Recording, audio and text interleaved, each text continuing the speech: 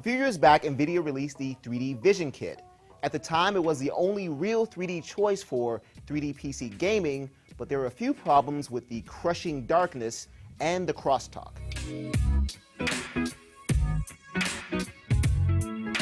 Hi, I'm Eric Franklin, and today I'll take a first look at the Nvidia 3D Vision 2 glasses.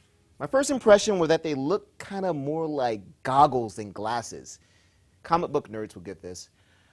Remember when Catwoman got that redesign a few years back and started wearing goggles? For some reason, they remind me of those. The thicker brim blocks out more ambient light, and the lenses are actually larger as well. They also use a softer plastic than the first gen and have these rubber cushions at the end of each handle. This makes them much more comfortable to wear as a result.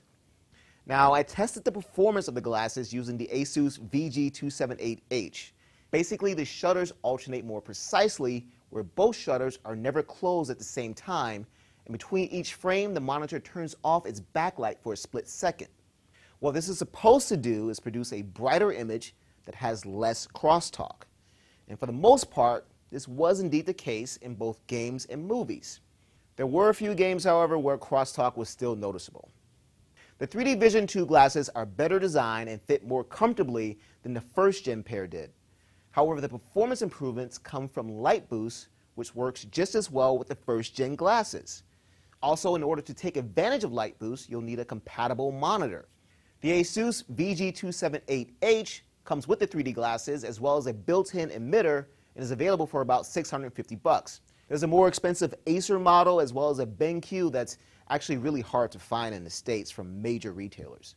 If you already have the first-gen Vision Kit, these glasses will only make a difference in comfort and their ability to block out ambient light. Those advantages may not be worth $85 in cost, however.